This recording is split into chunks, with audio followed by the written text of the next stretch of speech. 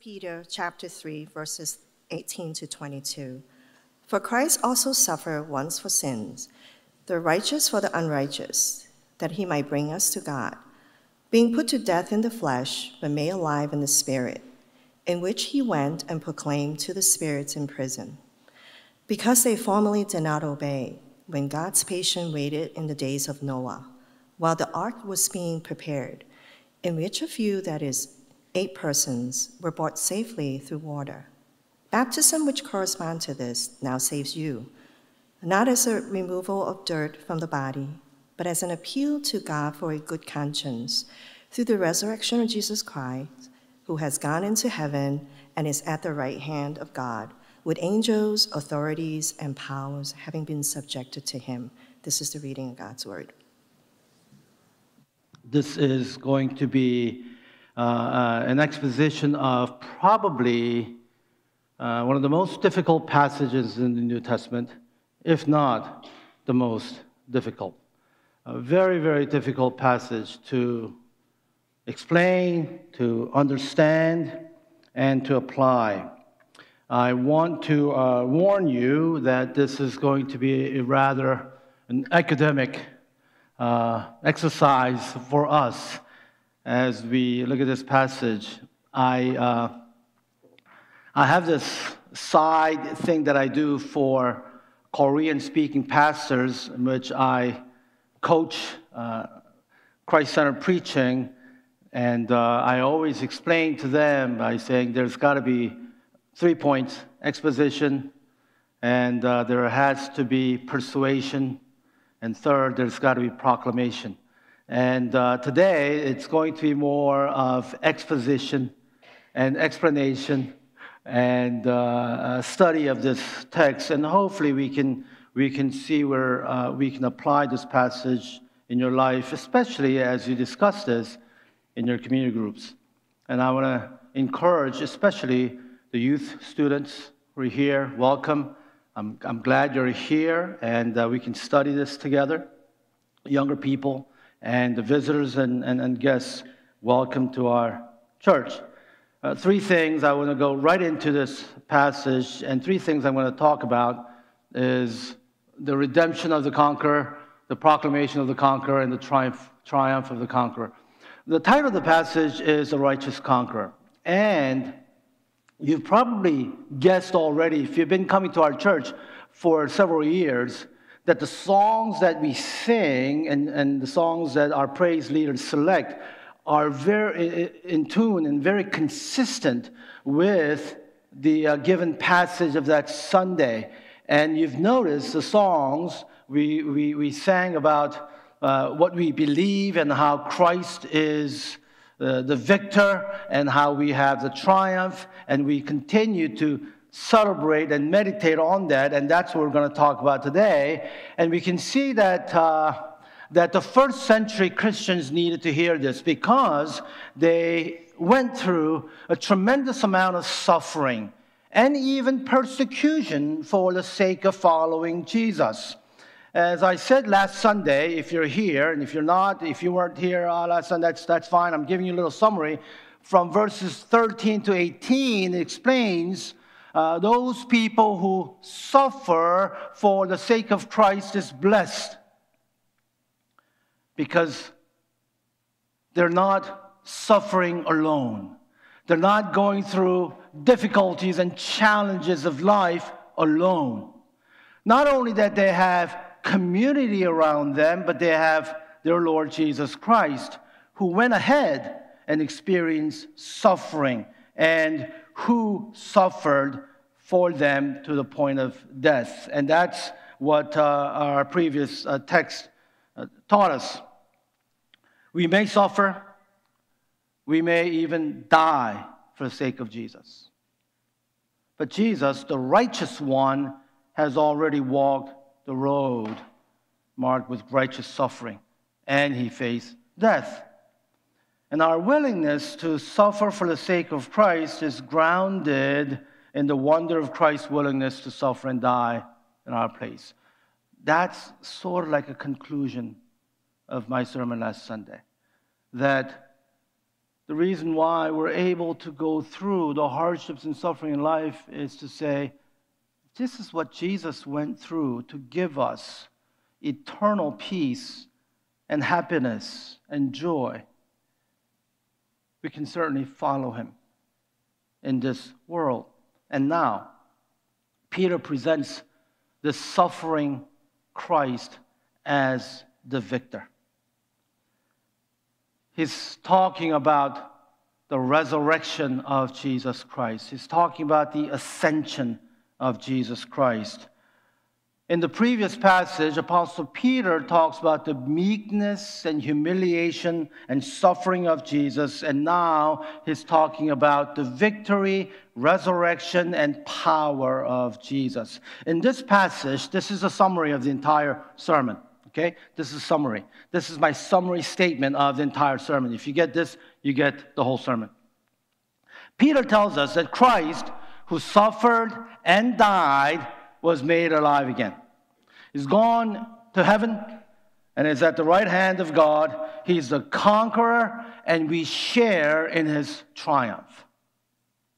Christians who follow Jesus share in the triumph of Jesus Christ, and that's the main point. And this is how one of the theologians, Ed Clowney, phrased it. Edmund P. Clowney, one of the most respected professors who, he was the second president of Westminster Seminary, my alma mater, and Edmund P. Clowney, this is where I had my youngest son, Prosper, named after this gentleman.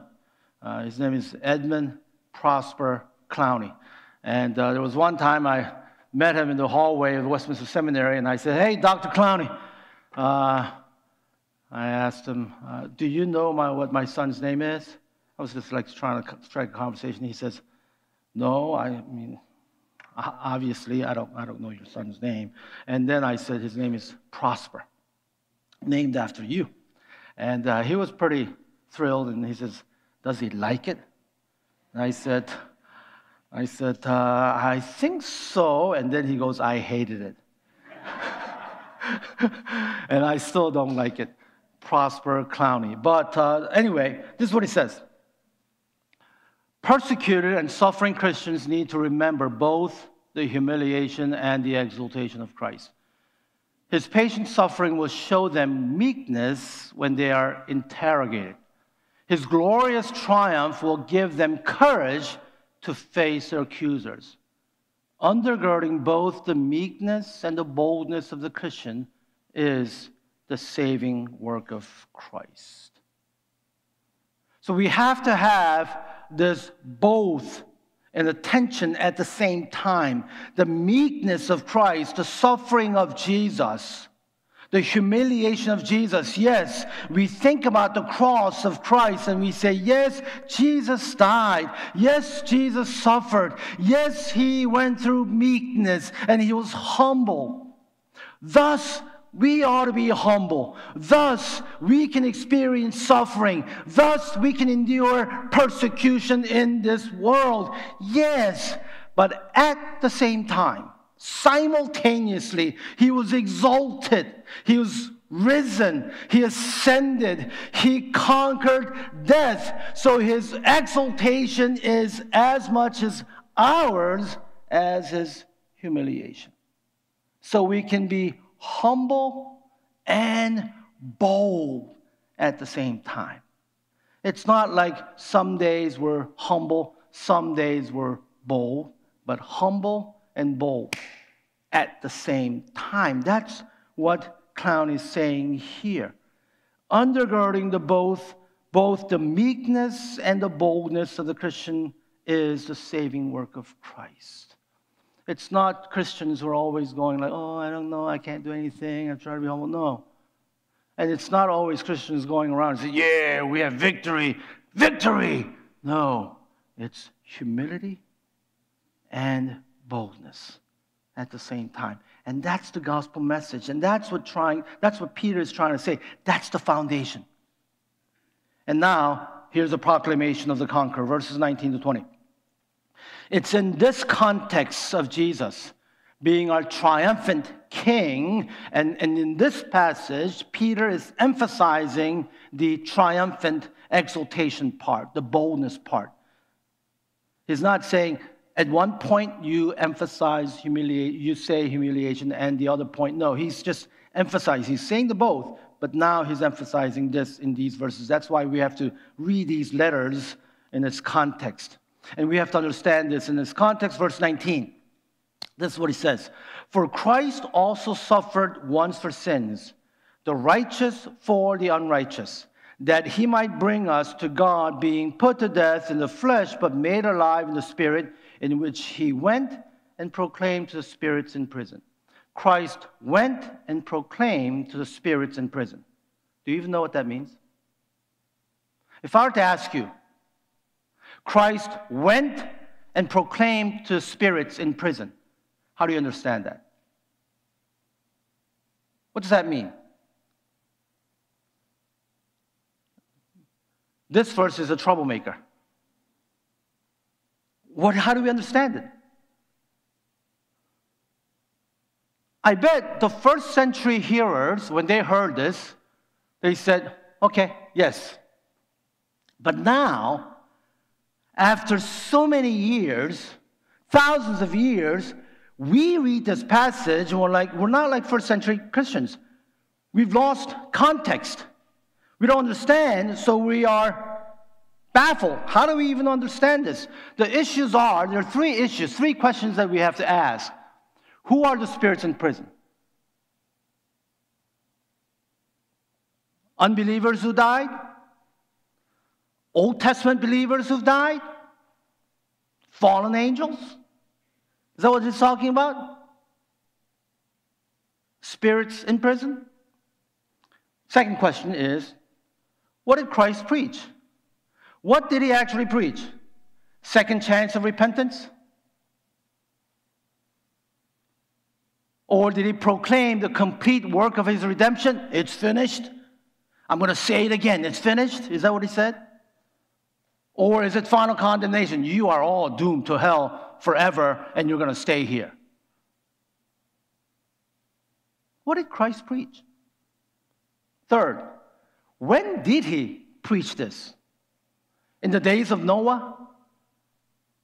Because if you read verse 20 and following, you can see in the days of Noah, Christ preached, it says. Did Christ come in the days of Noah? As Noah was building the ark, he preached? Or is it between his death and resurrection? When he died, he went down somewhere? He went somewhere. Of course, the Bible doesn't say down, but did he go somewhere and preach between his death and resurrection? Or is it after his resurrection, he rose from the dead and he went and preached to spirits in prison? So these are three questions that we have to answer to understand this text so that we can apply it properly. If we don't understand this text, we're going to apply it differently and we're going to say whatever we want to say. So who are the spirits in prison? What did Christ preach? When did he preach?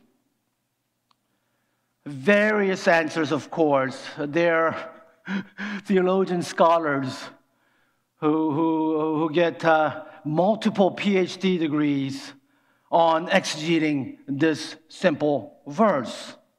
Multiple and various interpretations, but I'll go over just 5 common views. It's important for us to understand what this means so that we can apply it. 5 common.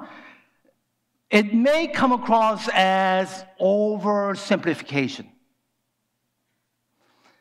I want it to be academic enough for us to really be thoughtful in this passage, but I don't want it to be too academic where we lose the meaning and we just, feel like this is in a classroom. A very general, maybe oversimplified explanation, but here we go. And this is what I've gathered reading from different commentaries and mainly from this gentleman, Wayne Grudem. In his first introduction to the First Peter commentary. There are 5 views. This is view number 1. When Noah was building the ark, do you know the context here? We read this already. Elliot, let's take us back to verse 20 and 21. There's my assistant. He's so good. Look at that. He's so quick. All right, that's my main boy right there. All right. Look at what it says in verse 20. These were the spirits of those who had not obeyed God when he waited patiently during the days that Noah was building his boat. The few people in the boat, 8 in all, were saved by the water, which was a symbol pointing to baptism, which now saves you. Now take us back to view number 1. When Noah was building the ark, Christ, in spirit, was in Noah preaching repentance and righteousness to the unbelievers who were on the earth then, but now spirits in prison, namely hell. That's view number 1, that Jesus, in spirit, preached through Noah. That's how we can interpret verse 20, view number 1. View number 2. After Christ died, he went and preached to people in hell, offering them the second chance of salvation. So basically, Jesus died and went to hell and preached to those people who are in hell. And some people misread the Apostles' Creed. When we will confess later. It says, he was crucified, dead and buried. He descended into Hades. That's how I translated it. But some people say he descended into hell, and thinking that is the literal hell that Jesus went down to. That's view number 2. That Jesus went to hell, offering them second chance of salvation. View number 3. After Christ died, he went and preached to people in hell, proclaiming to them that he had triumphed over them and their final condemnation is given, that they're going to suffer there forever. So, view number 2 is he went down to hell and gave them second chance sermon about second chance. View number 3 says he died, he went down to hell and just proclaimed, you're going to suffer here forever. That's the difference between view number 2 and view number 3. View number 4. After Christ died, he proclaimed release to people who had repented just before they died in the flood and led them out of their imprisonment in purgatory into heaven. This is more in line with the doctrine of Catholicism. View number 5, after Christ died, or after he rose, before he ascended into heaven, he traveled or went to hell and proclaimed triumph over the fallen angels who sinned by marrying human women before the flood. Where do we get this from? In Genesis 6, we can see that there's Nephilims and angels marrying, and there was a spiritual, and that's one of the tough passages to interpret in the Old Testament. So a lot of people who hold on to view number 5 will go back to Genesis 6 and then take that literally and explain this in this fashion. Is there any way for us to show all 5 views in one slide? We don't have that, right? Oh, that's fine. That's good. This is wonderful. If you can remember all the views, I wonder which view sounds most consistent to you. Those of you who say view number 1, stand up and wave. Those of you who say view number 2, stand on this side. So let's do this exercise. View number 1 on this corner, have exercise. View number 2 over there. View number 3. View number 4. View number 5. No, we're not going to do that, right? No, you're not going to do that. I see your look in your face, like you can't be real. No, I wasn't serious at all. What view do I take? I'm not going to force on you. I'm just going to share what I think is most consistent throughout the Scripture. I think view number 1 is the most consistent one that we can see throughout the Scripture here. And that's the view that Wayne Grudem proposes, and also my old professor Ed Clowney supports. And I'm convinced of this. This is what Wayne Grudem says, that the translation is difficult. But he says we should read it this way. He went and preached to those who are now spirits in prison, who formerly disobeyed. Who formerly disobeyed. This is the most consistent in our Orthodox Christian view. In the most Orthodox Christian view, view number 1 is most accepted view here. Jesus went and preached to people while they were disobedient, not after. In other words, he went and he preached, and they were disobedient. And now, therefore, they're spirits in prison. The question is, how could Jesus have done that?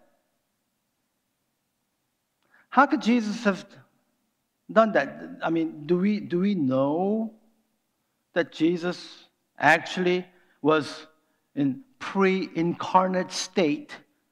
How can we say that Jesus went and preached in the days of Noah?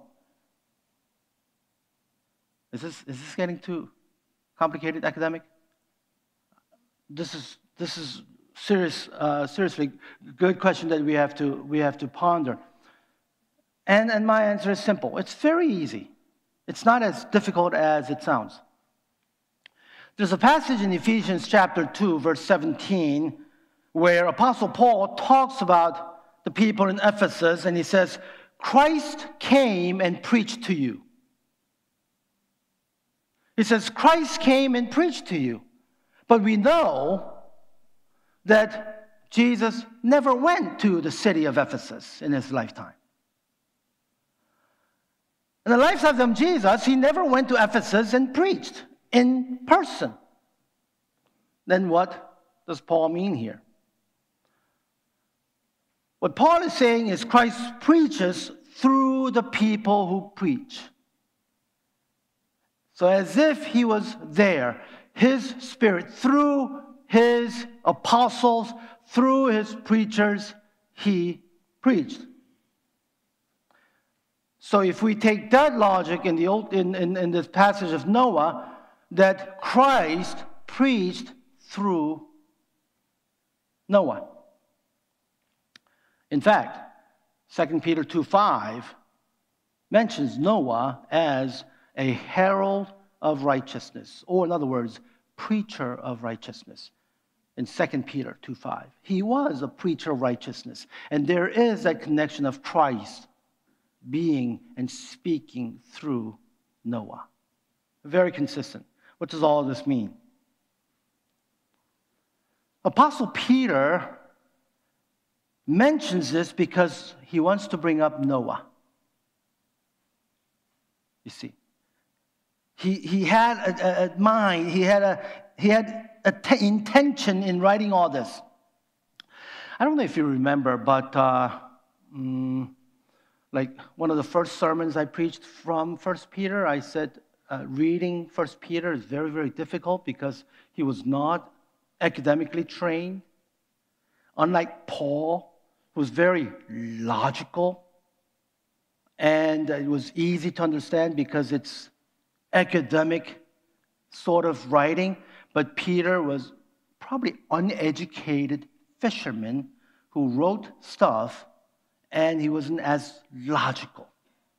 So it's so hard to understand 1 Peter because he's like all over. He's all over. He's sort of like me when I talk, all over. So I kind of get Peter. Because he wanted to say something, so he has to bring it up, and then he's in his mind, that's being logical. But for most of you, it's like, But I get him. He's bringing all this up because he wants to talk about Noah. And he's bringing up Noah because he wants to talk about, ultimately, baptism. And that's his point here. That's the point, baptism. According to Peter, Noah's family was brought safely through water, verse 20. He continues in verse 20. Baptism, which corresponds to this, now saves you, not as a removal of dirt from the body, but as an appeal to God for good conscience, through the resurrection of Jesus Christ, who has gone into heaven, verse 21 and 22. If we streamline this, we hear the words, baptism now saves you. That's what it sounds like. Baptism now saves you. And churches have, for a long time, debated over this. Baptism saves you? It feels like that's what it's saying.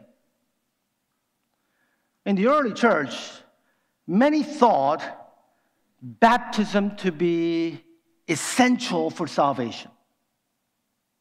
Some supported the doctrine that infants were incorporated into the faith and life of the church by the baptism. Others, however, focused on the long preparation of adult converts for baptism. So, in our contemporary language, we have infant baptism versus believers' baptism discussion. Do we baptize babies, or do we wait long time until they're able to confess? They linked baptism and the confession of faith and talked about how it's got to be consistent with what you believe, not just giving baptism to babies. So here are the questions about the issue. There's still questions and debates whether baptism is rightly applied to children. And if so, what it signifies and what it accomplishes. And I go over this when I teach Intro to LFCC seminar. If you're interested, you can come to the next seminar, and I do extensive teaching on this. And if you're interested, even if you're a member, you forgot, you can come to that section and discuss more. But I'll give you briefly here. Once again, I might be oversimplifying this. But I just want to say that we should avoid two errors. There are two errors we have to avoid when we think about baptism. There are people who do not want to reduce baptism to a mere symbol of grace already received. It can't be just mere symbol. It's not just a symbolic memorial thing we go through every time we observe sacraments. Now, Protestants believe in 2 sacraments, whereas Roman Catholics have 7 sacraments. Protestants have 2 sacraments. Do you know what those 2 sacraments are for the Protestants? 2 sacraments? Baptism and water that saves. Peter brings up Noah because he wants to talk about baptism. And he talks about baptism because through baptism you can have clear conscience or assurance of salvation. And through baptism you can be sure that you belong to God. And what does baptism actually accomplish? Not salvation, but it brings a person into the covenant community. That's what it actually accomplishes. Through baptism, you're going into the church as a member of that community in baptism. That's why we bring in infants and children into the covenant community. We don't want the children to be spiritually orphans, where they have no covenant community. Only adults get to be in covenant community? No, children. That's why we baptize babies in our church. And that's why in big majority of the church baptize babies. There's another majority that doesn't. And we're not going to argue over that. There are extremes who say, this side is sinning, that side is sinning. And I go like, you're sinning by condemning and judging people. But there are two extreme views. But here, in our church as a Presbyterian, we believe that baptism, what does it accomplish? It brings a person into covenant community. What does it mean? It's a sign and seal that we are united to Christ in his death and resurrection. And that leads my final point, verse 21 to 22. I got to finish this. I have to finish this quick. Verse 21 and 22, baptism is important because it's a reenactment of your union with Jesus Christ. Through baptism, you're saying that Jesus' death is your death and his resurrection is your resurrection. As Noah fled into the ark, so we flee to Christ, and in him we escape judgment. Because Noah's ark is a type of Christ. As people fled into Noah's ark, were saved, we flee to Christ and we are saved. So Christians can have clear conscience, assurance of salvation. And here's what we're taught about the resurrection. God does not raise Jesus from the dead and say, here, I rose Jesus from the dead so that you can follow and you can just learn great lessons from him. I want you to take him as a good teacher. I rose him from the dead. I gave him new life. He was actually dead, but now he's risen. Okay? So whatever he teaches you, you listen to him. That's not the purpose. The resurrection says, this is your Savior. He died on the cross. He changed everything. He accomplished greatest thing in the world. It gives you new life, new beginning, new eternal, physical restoration and new beginning. If the resurrection doesn't have to happen, Jesus' death is meaningless. And I say this often. The cross of Jesus is meaningless without the resurrection of Christ. Jesus' death is silly. It's silly. You'll be like, oh yeah, Jesus died, I'm so sad. I'm not going to give my life to a person who just died.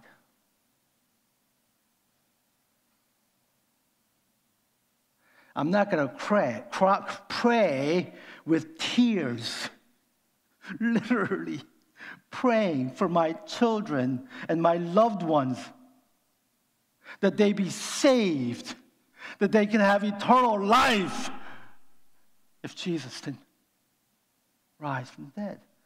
If he just died, we'll just teach them how to be sympathetic. Jesus' death makes no sense. Jesus' death accomplishes nothing without the resurrection. It's the reality of resurrection that we are able to endure suffering now. It's the reality of resurrection that things don't make sense now.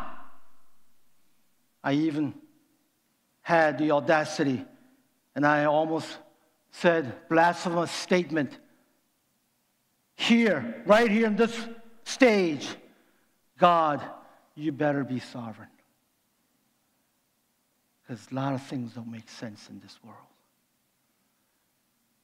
If Jesus didn't rise from the dead,